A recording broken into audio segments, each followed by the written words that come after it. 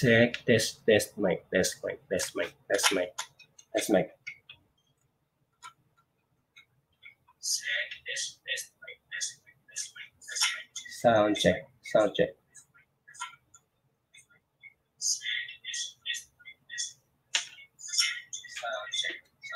Okay na.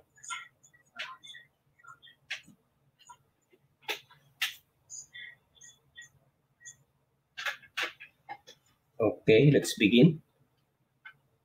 Start na po tayo, start. Let's start ako. Sorry for the delay.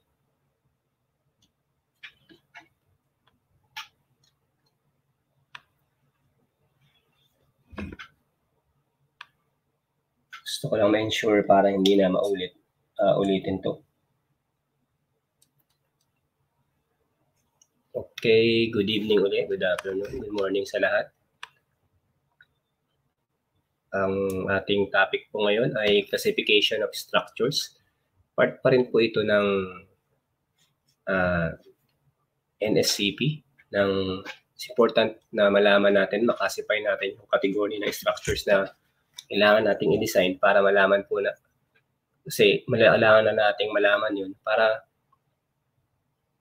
maklasify natin siya at mabigyan natin ng corresponding importance factor.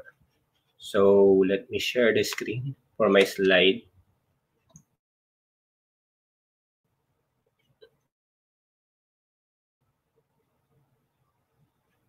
Then po, po yung slide and I will remove myself.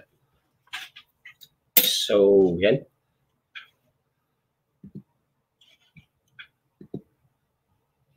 For comments, suggestion, and may contact me sa notsotech@gmail.com and you can text me at 0933-677-4777.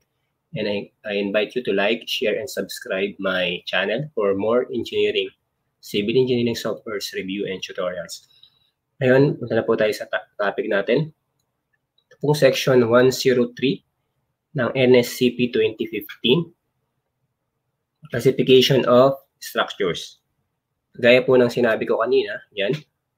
Anong purpose ba kailangan nating maklasify yung category ng structure? Ito po yun. For the purpose of earthquake-resistant design, each structure shall be placed in one of the occupancy category listed in Table 103-1. Then, Table 208-1 assign importance factor I and IP and in structural observation requirements for each category.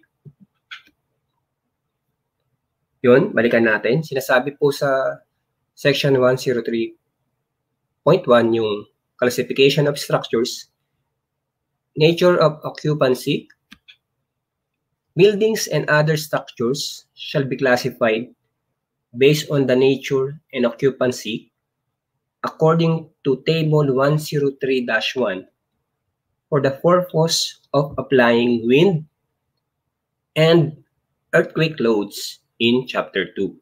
Yun. Kaya yan po yung importance niya. Ang purpose niya ay sa pag-apply ng wind and earthquake loads. Kaya kailangan nating malaman kung ano yung nature of occupancy ng structures na kailangan natin, na i-build na gagawin natin or i-design natin based on wind and earthquake loads. Yan. Sabi po dyan, each building or other structures shall be assigned to the highest applicable occupancy category or categories. Kung ano yung pinakamataas na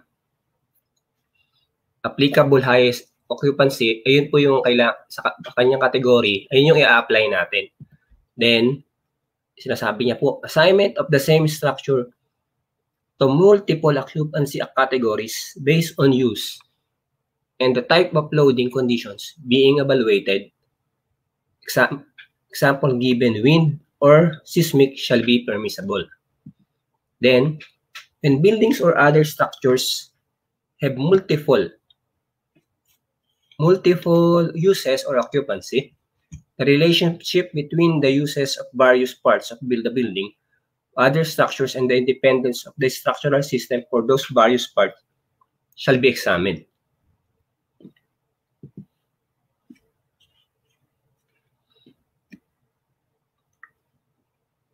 Sunod po dyan, the classification for each independent structural of a multiple use or other structure shall be that of the highest usage group in any part of the building or structure that is dependent on the basic structural system. Sabi po dito kanina, sinasabi po dyan, kapag multiple occupancy, examine po natin yan in various part base sa the relationship between the uses, sa relationship na between the uses, sa independence na sa bawat structural system. At sinasabi pa po na kapag ang structure ay multiple use, yung pinakamataas na sa category yung ating pipiliin. Ito po yung occupancy category sa table 1.03. Number 1 sa category is essential facilities. Ano-ano po ba yung mga essential facilities? Ito po yun. Function or structures. Occupancy having surgery in emergency treatment areas, fire and police stations, garage and shelters for emergency vehicles and emergency aircrafts. Ano pa po? Structures and shelters in emergency preparedness centers, aviation control towers, structures and equipment in communication centers and facilities required for emergency response. Ito pa po yung mga iba. Ito pa po. Facilities for standby generating equipment for Category 1 structures, tanks or other structures containing housing or supporting water or other fire suppression material, or equipment required for the protection of Category 1, 2, or 3, and 4, and 5 structures. Public schools, school building, sorry, mali spelling. Public school building, hospitals, designated evacuation centers, and power communication transmission line. Yun po yung mga nakakategory, mga function ng nakasama sa mga essential facilities. Ito naman po yung sa mga hazardous facilities. Ito naman po yung occupancy or function of structures according to occupancy category na hazardous facilities. Occupancies or structures and structures housing or supporting toxic or explosive chemicals or substances. Kaya nga po hazardous, no? Non-building structures storing, supporting, or containing quantities of toxic or explosive substances. Then, number 3 category, special occupancy structures.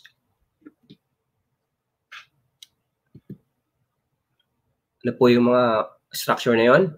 Buildings with an assembly room with an occupant of 1,000 or more. 1,000 po yan, hindi 1.0.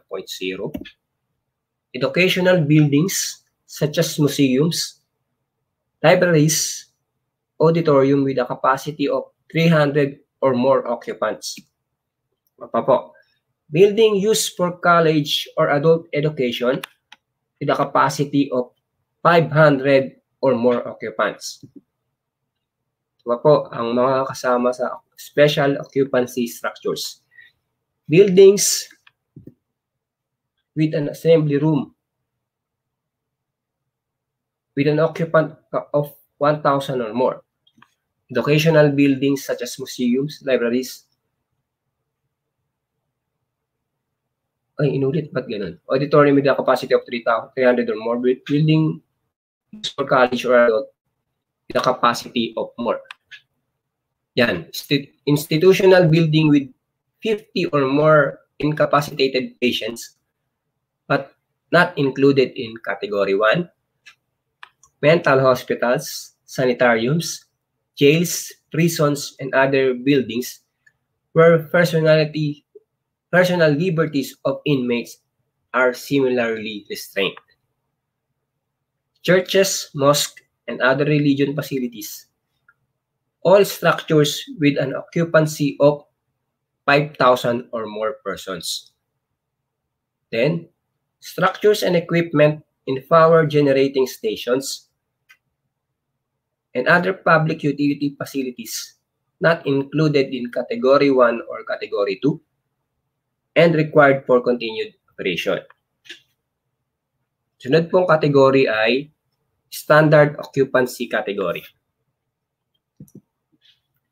All structures, housing occupancies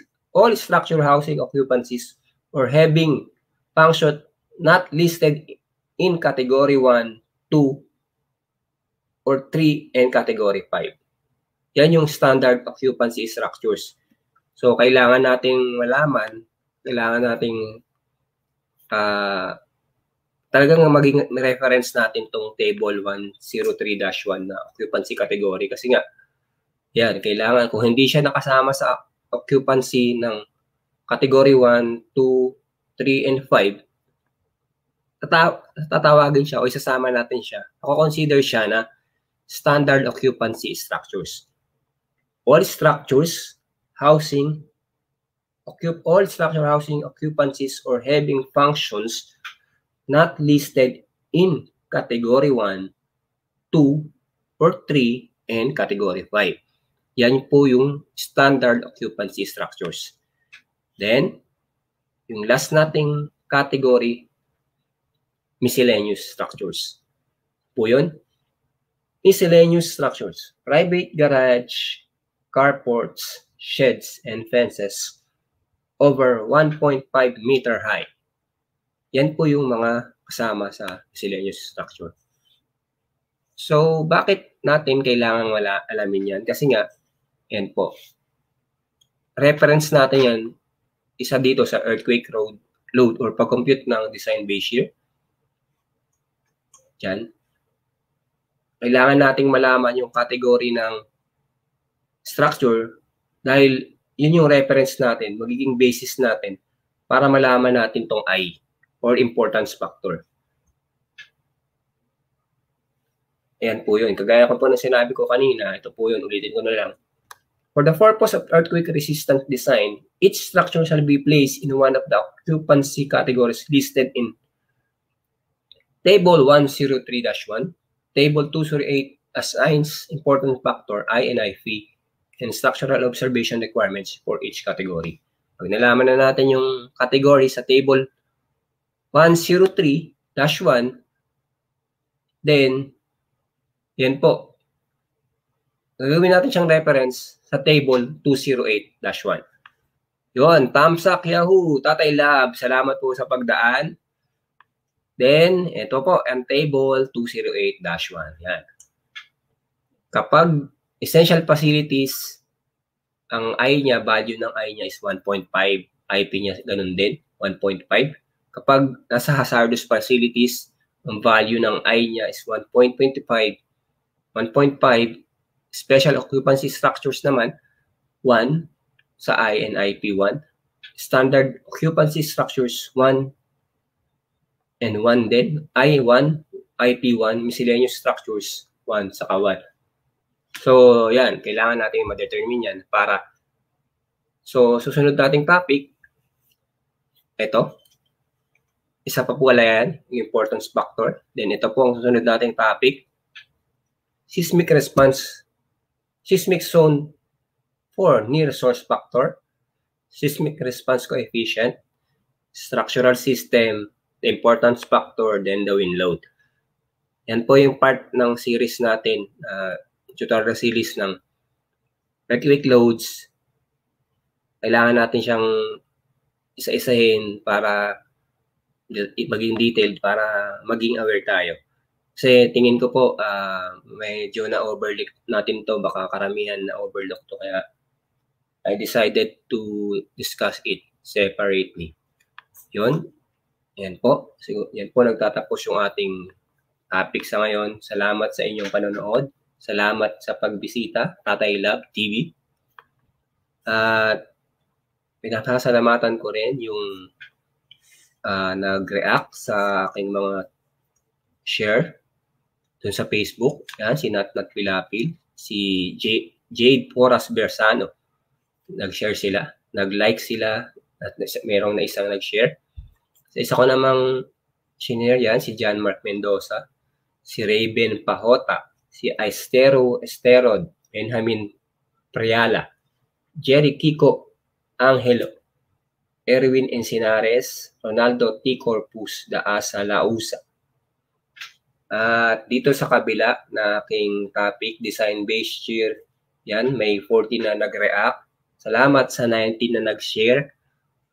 Yun, na at least na-appreciate nyo po yung aking ginawa. At yun po, nakuha ko na din yung isa sa dapat kong gawin sa YouTube, is yung sinishare, dapat merong shareability yung ginagawa nating video. Yan po, na at least po, salamat. Then, ito pa po, yung sa aking isang topic, salamat po sa 22 na nag-react at sa 6 na nag-share. Ito po silang mga nag-react. Matthew Naral, Gegons, Chats Archers, May Ann Enriquez, Lovely Tirol Rebucas, Emil Mbile, Benepredo Elatico, Sterod, Teoc Deligos, Ronaldo Ranches Jr., Giancarlo Lorica Meds Plandes, Joey Banlangit, Christian Rason, Jeric Puentes, Yancy Utlang Orion, Cesar Ramos, Nile Roque, Esquila Esmero, Roque Ladan, JM Campitan, Rainier Repablo, Reynaldo Sira, Asis JM. Yan, saka isa-isang nag-heart. Salamat po sa inyong lahat. I hope may natutunan po kayo, nakapag-refresh ito sa inyo. At yan po.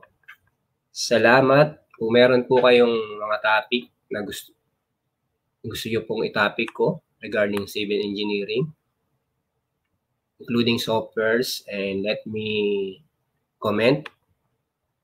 Comment nyo na lang po sa comment section. Then, kung nagustuhan nyo po yung aking video, just don't forget to like, share, and subscribe para pa po sa more engineering software reviews and tutorial. Magandang araw po sa inyong lahat. Hanggang sa muli.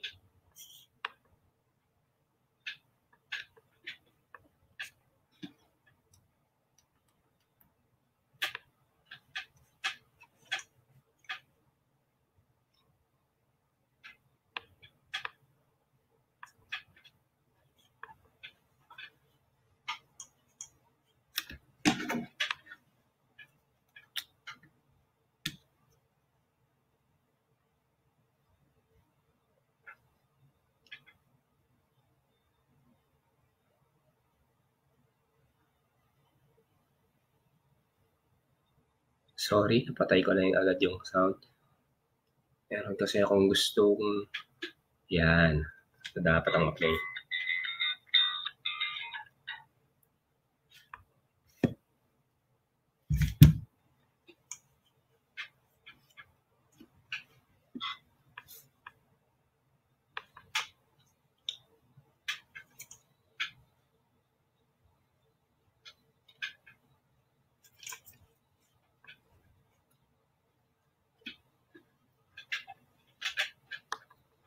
Bago tayo magtapos, and ano muna, and extra. Okay, goodbye.